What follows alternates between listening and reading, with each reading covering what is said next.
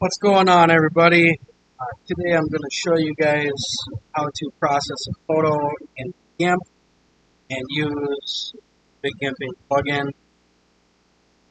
We're going to be making this photo on wood tonight, 18 inches tall by about a little better than 8.5 inches wide. I actually have it burning now, and my work area on my machine is only 24 by 16, so I rotated the image counterclockwise because that's the way it's going to burn on the machine. The plugin scales photos using millimeters, so if you're having a hard time converting inches to millimeters, head over here and go to Scale Image. Set this to inches first, and you can see our image size. It's already the correct size we want it, but let's switch it to millimeters anyhow and take our largest number, and you will enter this in the height and width. Plug in both fields, 457. Scale it proportionately for you guys. So after you get your conversion, press cancel. You can see over here we only have one layer, so we don't want the background to burn. So we're going to grab the fuzzy select tool right here. We're going to click within the background of our photo, and I'm going to drag it out just a little bit more. Just try to get it to select the outside of the mask as much as possible. Now it's getting away from us here, so I'm going to go ahead.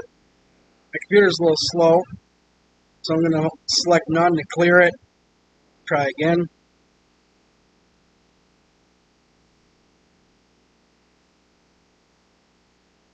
There we go. Now let go of the left mouse button. Select it for you. Sorry for the slow computer.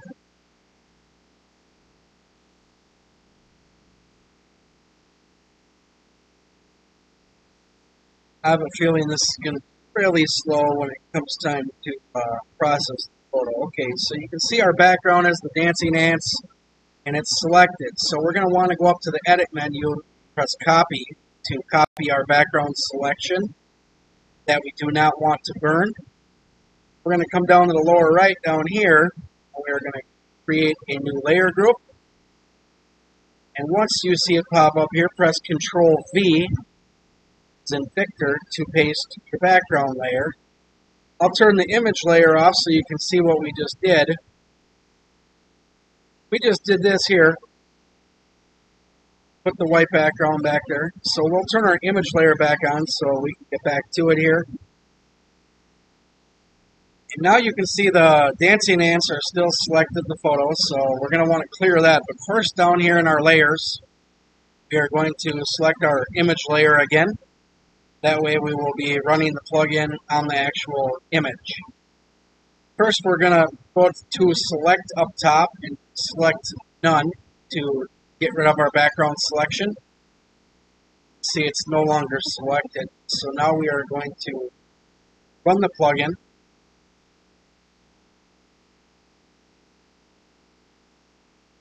Don't mind this window that pops up. If it bothers you, you can minimize it.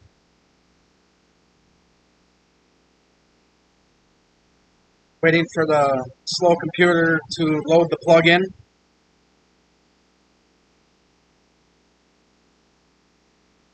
Okay, so you remember we had 457.20 for our photo size millimeters, so we will enter the largest size in both sections. Going on wood, so we will select wood. I'll go ahead and move this out of the way for you guys. Press OK. Now the process is running. Hopefully it doesn't take too long. It is a rather large photo. You guys can see down here, it's currently 1.6 gigabytes, so in building. So this one's going to take a little while to process. It usually doesn't because my computer's not always this slow, so just bear with me here. It's working.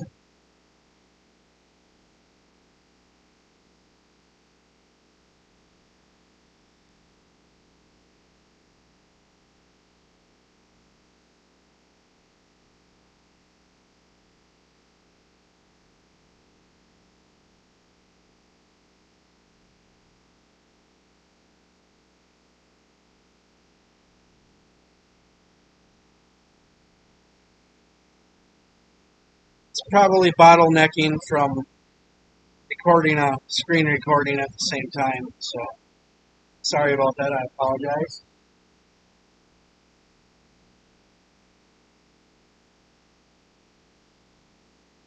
Saw a big spider creep across the floor. That's reassuring.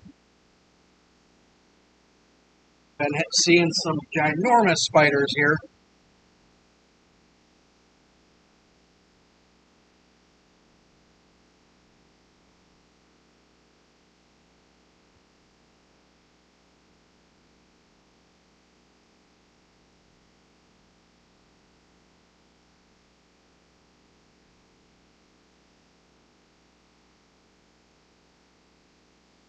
Okay, now it's all done. So now we will export this photo.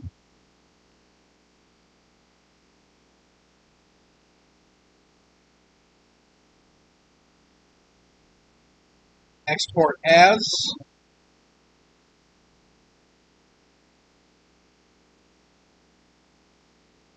We'll type V3 after it. And 600. Right. Export it. Now on this next screen. Oh no. Hang on guys, something really important. Flatten your image first.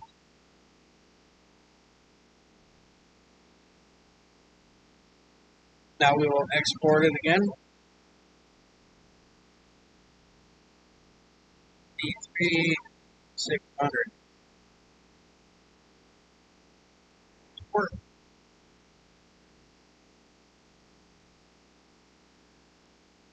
Now here, the first time you guys run GIMP, this will be set to 90. Okay. I'm going to want that 100. And to save that, press Save Defaults.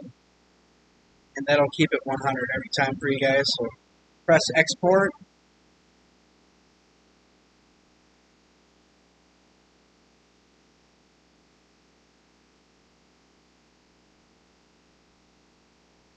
Okay, now we will go over to Lightburn here, and we will import our photo.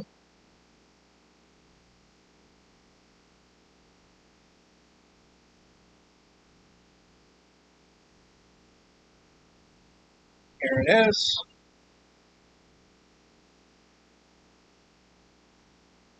The blue line represents the 19 1/4 by 11 3/4 piece of wood. I'll simply just pulse the laser right until it hits that corner. Press origin on my laser controller, and then it will be perfectly lined up with substrate as long as it's square in your machine.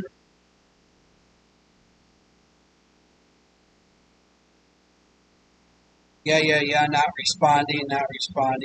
Okay, so I'm going to select the photo, and I'm going to hold shift and select my board mock-up there, and I'm going to center them up. And now it will burn in the center of the whole board. And my settings right now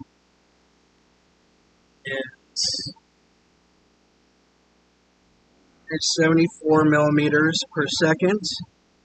We're at 70% power, which is 100% for me. You're going to want to have pass-through to off for this step. Our photo is 600 dpi, so we will change that to 600. And now it's very important that we use pass-through mode. So activate pass-through mode, and then it will not apply any of these effects that you do not want. Destroy what we just did with gimp. So once you get that right, press OK. Send it over to your Lazer, and I will meet you guys back. I'm going to grab my phone,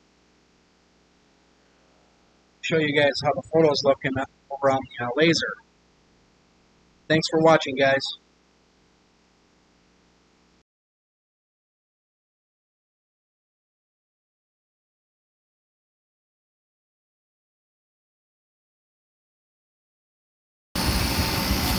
Hey guys, we're over on the Lazer now. This is the photo we had just processed in GIMP using the big gimping plugin version 3. This photo here is 18 inches tall by a little better than 8.5 inches wide.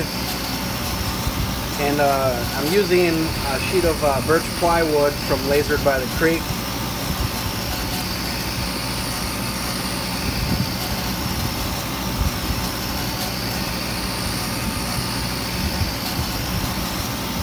You guys with the higher powered machines,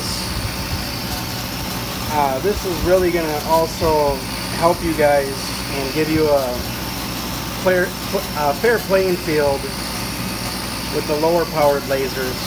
I'm running this at 100% power right now. My controller only goes up to 70% max power, so that's my 100% power. And as you guys can see, you know, it's not tearing the wood up, not destroying it. You still have your darks, mids, and lights.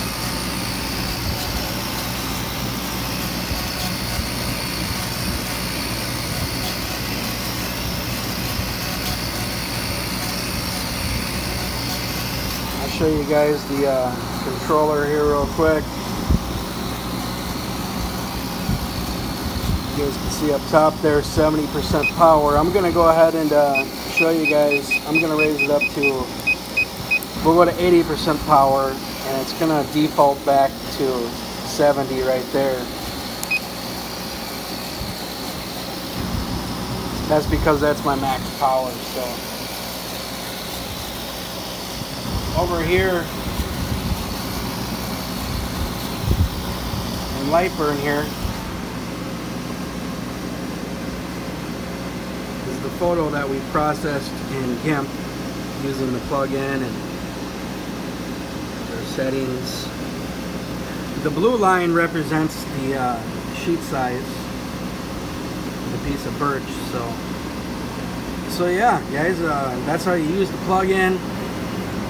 Change the background color to white and not process the background, and what to look for on the Lazer when you're burning your photos.